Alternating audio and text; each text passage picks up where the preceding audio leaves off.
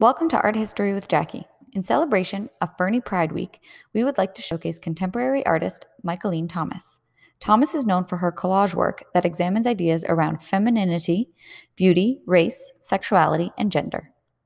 Mickalene Thomas was born on January 28, 1971, in Camden, New Jersey. She was raised by her mother, a former model in the 70s. Thomas was raised in the Buddhist faith. Mickalene and her mother had a very strenuous relationship due to her mother's addiction to drugs and Mickalene dealing with her own sexuality. Thomas lived and attended school in Portland, Oregon from the mid-1980s to the early 90s. She received her BFA from Pratt Institute in 2000 and her MFA from Yale School of Art in 2002. She also participated in a residency program at the Studio Museum in Harlem, New York, before beginning her artistic career. Artwork, style, and influences. Early on in her career, Thomas found herself immersed in the growing culture of DIY artists and musicians.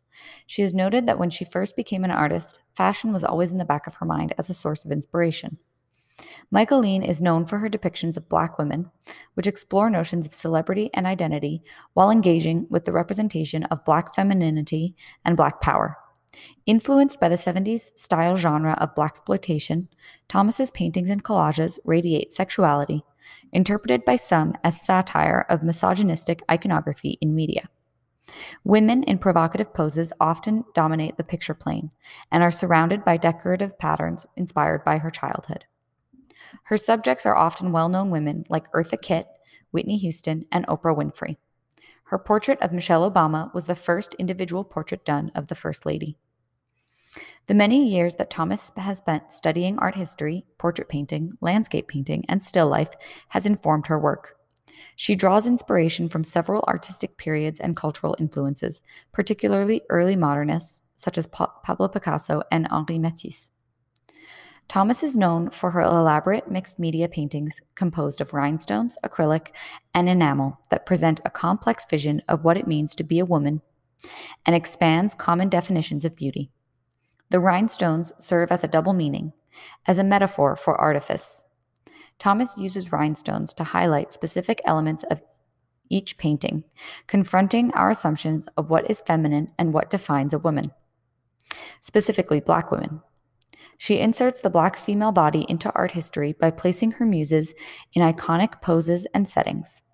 Thomas, and curators of her work, see Thomas's status as a Black lesbian as part of what makes her gaze different from that of a white male artist in history.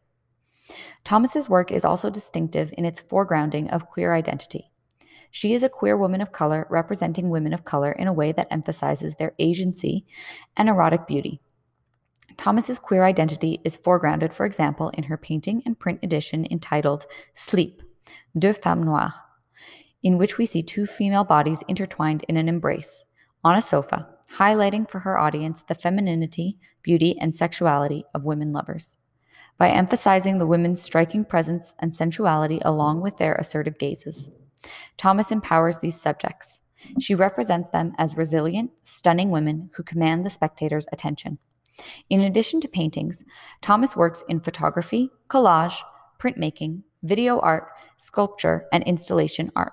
Her works have been interpreted as investigating the artist-model relationship, but from an updated perspective of female intersubjectivity and same-sex desire. Thomas has inserted her viewpoint into Western art historical rhetoric and continues to subvert traditional notions of beauty and femininity in her work. Thank you, and we'll see you at Art on the Deck.